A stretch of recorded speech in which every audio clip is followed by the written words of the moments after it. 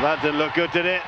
That's a ball played right across the face of the goal from Komaki. That didn't look a good challenge at all. Yeah, I don't think there was any advantage as well. So as the ball comes in, and just take a look at this, as the ball was cleared out, and then I tell you what, that's a foul.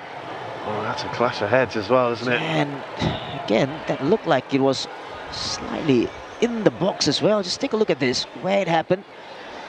Ball bounced in there. It's a foul, isn't it? And it's a penalty. He has to go and check it out. Well, that is not a good sign. Well, if that happens, then usually the referee turns his decision around, because this looked like a foul to me. Clear foul.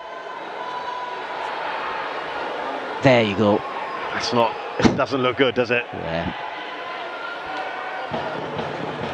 It actually looked a really nasty blow more than anything else. Because if it happens anywhere on the pitch, it is a foul. You know. Mind you, we say that a lot, don't we? And then you still sometimes don't see those given when you see a foul inside the box, even though it might be a foul elsewhere. Well, the referee is taking his time. It's all about making the right decision, that's all. He's still taking some advice, he's still talking, he's communicating, that's what they're all there for. But he's got to make that call. And he's seen it a few times now.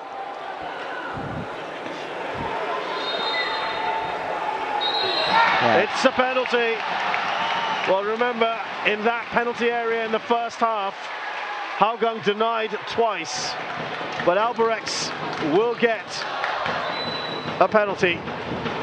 It's the first VAR decision that's led to a potential game-changing moment here.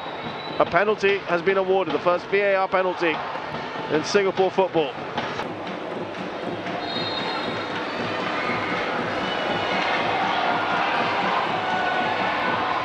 Oh, he gets the right way. Zaiful Nizam, he's clutching his face.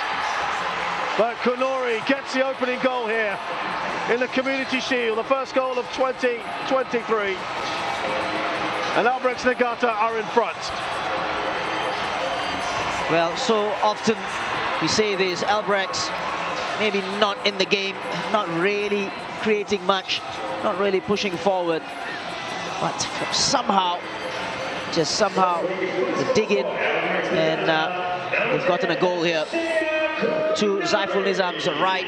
Just guessed right there, probably just got a little bit of rubber on the ball, but if you want to take a penalty, it has to be hard and true, and that was what Kunori did. It's 1-0, Albirex. Well, that is going to sting a little bit.